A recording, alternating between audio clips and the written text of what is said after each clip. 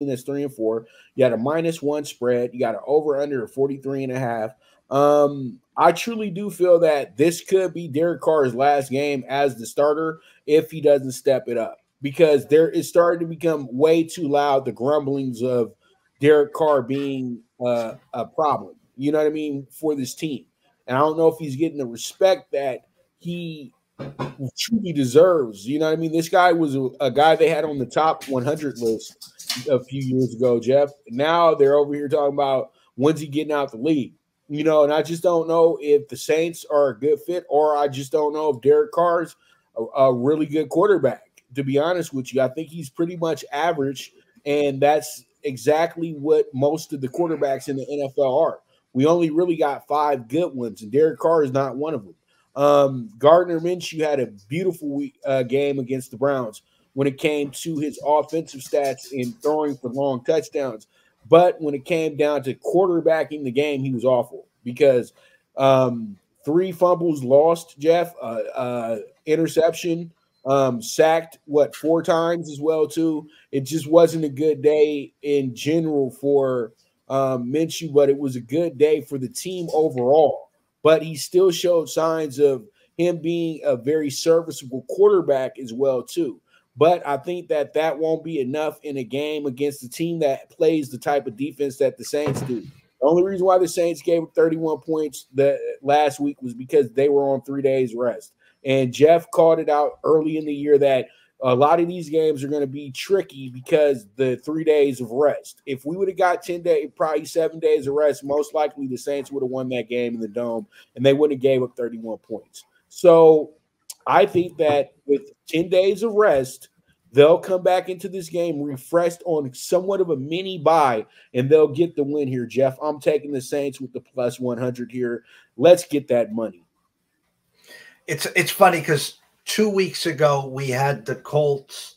Where were they? They were on the road. Oh, against the Jags in the perfect revenge spot, and Minshew looked like a kid just playing out in the street with a Nerf ball, just throwing it around like it's a hot potato. Looked awful.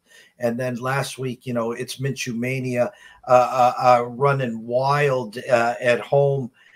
You got the Saints coming off an extra couple days rest on that Thursday loss. And of course, last night, as we're wrapping up the Monday night game, there's Chris Olave thrown in the can because 35 miles an hour over the speed limit, reckless driving. These kids just won't learn. Just ask Henry Ruggs and a few others here. Ask half of the Georgia football team. So tough call here. We went with the Colts in the money line here. Maybe a Minshew bounce back. I do like the Saints in a desperation spot where your eyes are. Something's going on with Carr. He's checked down Charlie. He's thrown for over 300 yards a game, but everything is 6-7 yard outs to the pylon. It's death by 10,000 paper cuts. I think the Colts defensively bottle up Kamara, make Carr throw deep, and I think that's a secret to success. Taylor is rounding into form. Zach Moss. No one's talking about the year that Zach Moss is having. He's been amazing. The rookie Josh Downs having a spectacular rookie year. Michael Pittman, nice bounce back year as well. So I got a close game here. My true numbers pops on this game are, as we speak, it was Saints -1 with a 39.5. It is now flip at Circa right now. Colts -143.5. I'm going to go 24-20 Colts with the win here. And I like your thinking, Jeff. I truly do, because I know you're looking at it that they bounce back. They haven't really been good at home this year. They've won once at home this season. But I know what you're looking at. You're saying to yourself that this is a good bounce back week. This is a good team to bounce back against who has some offensive issues. And it seems like the Colts been able to be really good against teams with offensive issues, even if they got a good defense. And after the way they posterized the Browns last week, who were the best defense coming into the game, then, you look at that Saints defense and you say to yourself, you could be barbecue chicken as well, too.